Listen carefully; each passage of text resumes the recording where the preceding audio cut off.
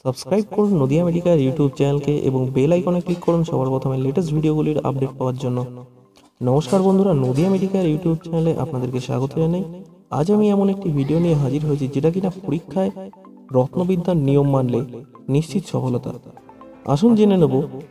তাই বলে কেউ যেন ভেবে না বসে যে না পড়েই পরীক্ষায় খাতা কলম নিয়ে হাজির হলেই সফলতা। পড়তে তো হবেই, কারণ যে পড়ে সেই পরীক্ষা দেয়। কথায় আছে ছাত্রনং অধ্যয়নং তপ, কারণ ছাত্রের অধ্যয়নই তপস্যা। হ্যাঁ, জেনে নেব কি করতে হবে। 1 নম্বর, শুভ অশুভ কার্যের জন্য প্রথমেই দেখে নিতে হবে কোন নাকে শ্বাসবায়ু যাওয়া আসা করছে। কারণ বাইরে বা পরীক্ষা দিতে যাওয়ার সময় অবশ্যই বাম দিকের নাকে শ্বাস যাওয়া আসা করাতে হবে।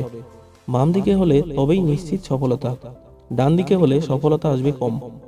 2 নম্বর, পরীক্ষায় বসার সময় অবশ্যই বাম নাকে শ্বাস চলতে হবে।